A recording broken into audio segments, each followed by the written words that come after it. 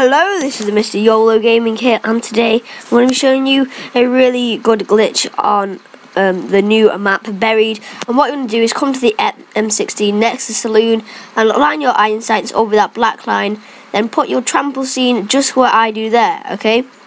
Now, what that will do, that will make your trample scene go onto the other side where this workbench is, and you're going to go into the corner and you'll be breached right on top of this workbench.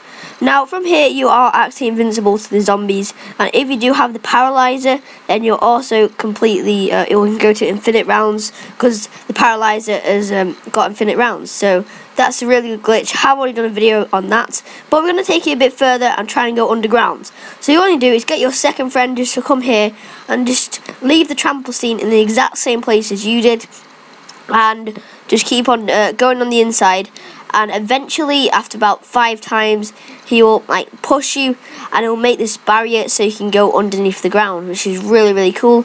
So you're just gonna have to keep on trying this. Just tell your friend to just sprint into it. See, that's what we found was best. And yeah, so this will take about 3 to 5 goes, or could be the first time, I don't know. But yeah, and it'll be really good. You can go underground and everything. So if you don't know how to build the trample scene, then I will put a link in the description on how to build that, and it'll just show you how to do it. Okay, and then once you've done that, then your friend should not be able to move out of this wall. Now that's when you know you've virtually done it. Okay, then you're just going to let the trample scene just push you back out, and it will push your friend, or your friend will push you out of the workbench. Now what that will do is just let you go through, go back on the trample scene, and you'll go straight through under the ground.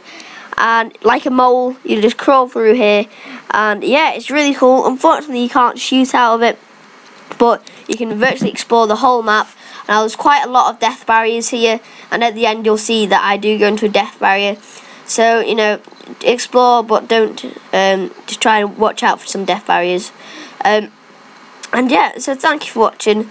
This has been Mr. YOLO Gaming. I'm going to leave you with the rest of the gameplay, me just exploring for a bit, and put in the comments if you tried this and if it worked for you, and peace.